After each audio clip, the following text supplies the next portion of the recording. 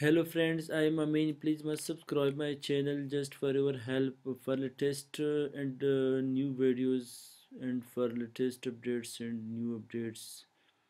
Mhm. On today video, I will show you how to install and use DANY home media for TV card for external TV card of laptops, which you can use on CPU and also in laptops. So DANY home media is a application of external TV card.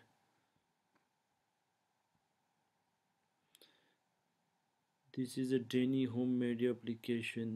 Click on install, click on yes, click on next, click on next, again next, and wait for the process to be completed.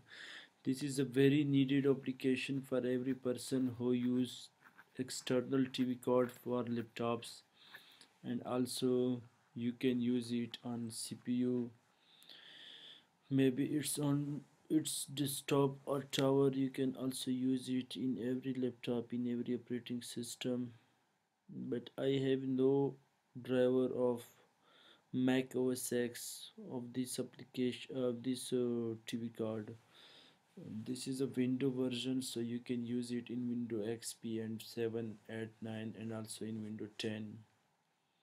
I hope this is a useful software for you. Maybe you required it. So I'm making a video from it, and I will give you a direct link of for download, so you can use it. Click on if it's need to be restarted, but no, we will restart our computer later. So mark the restart later option. So it is installed successfully. This is its icon. Click on open. I have no TV card yet in my laptop. So this is the main screen of TV Home Media 3. It is DTV, it is ATV, it is AV, and it is FM. If you want to use Dish TV, external cameras, or TV card, or another video device, then you will have to click on AV. And if you want to use booster or external antenna option, then you have to click on ATV. And if you want to use FM, you have to click on FM. When you click on AV, it display the receiver video option PAL. And if you want to record your screen, here is the record option. Just click on this.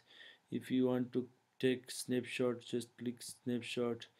Here are more options, and you can edit any option in this menu. It is its setting.